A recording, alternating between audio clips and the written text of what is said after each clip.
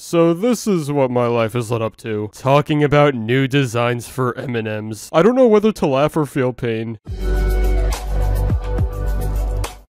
M&Ms are nice candy, but they've also been a staple in pop culture as animated characters. For a few decades, you've watched them in commercials going on various misadventures to promote the real-life chocolate. Each of them has a unique personality depending on the color, but you probably already know that. Anyway, thanks to recent news of a redesign for the M&Ms brand, these guys have been in the spotlight again. We took a deep look at our characters, both inside and out, and have evolved their look, personalities, and backstories to be more representative of today's society. A brand representative explained, "As the world changes, so do we." Here are the old designs, and here's how everyone looks now. At first glance, it feels like the characters are the exact same. It's only when you stare for a few more seconds that the changes reveal themselves. For one, their color palette is different. What were once tan arms and legs have become a less defined gray. For some reason, their shoes are more detailed with laces now? I don't know. The green M&M loses her white go-go boots in exchange for a pair of basic sneakers. The brown M&M's heels have shrunken down. Aside from a few changes in how the gang looks, let's also talk about their new personalities, I guess. Brown and Green, who don't have the best relationship,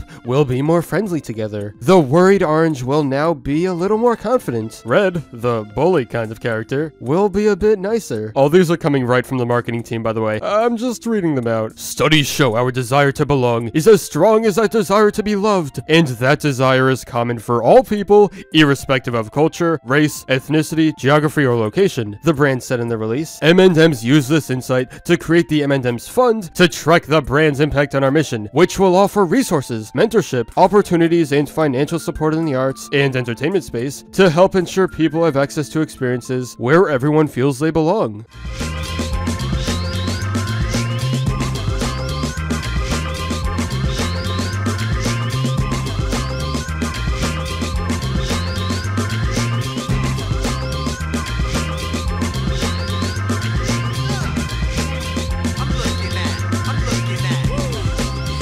The main question being asked now is, why? True, the world is big. There are a bunch of different people, and it's important to represent them in media. But M&Ms? I'm not even really mad, I'm just confused. Has anyone ever opened up a bag of these, wanting anything else other than chocolate? Representing all kinds of people is awesome, but a chocolate candy isn't exactly the go-to method. It feels less like a way of unifying the world, and more a strategy for the company to say, "Hey, we care about you," when they really just want the money in your wallet. Now, if these changes seem weird, you should also know that the logo has a new look. It rotated a few degrees.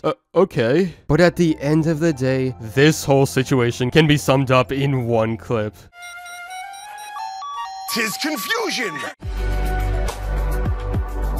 But anyway, that's all for this video. Subscribe for more awesome cartoon videos. Give a thumbs up and comment below, let me know what you think. Thanks for watching, and I'll see you guys next time.